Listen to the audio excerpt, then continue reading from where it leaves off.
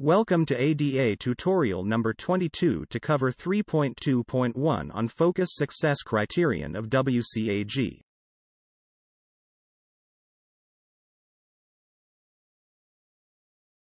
This success criterion benefits the screen reader users and those who only use the keyboard to navigate through the page.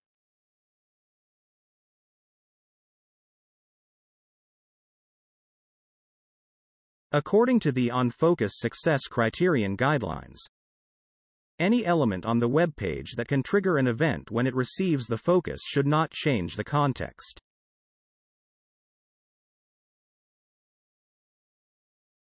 So, use the activate rather than focus to trigger any change in context. For example, an info icon opens the modal dialog.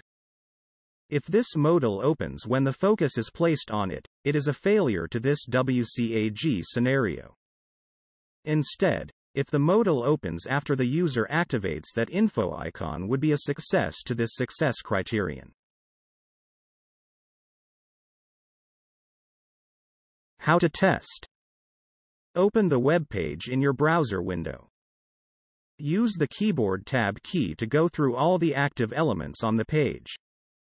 Ensure that when any active component receives focus, it does not initiate a change in the context.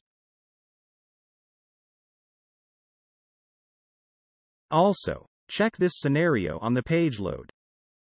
It is a common failure when a new window opens during your page load.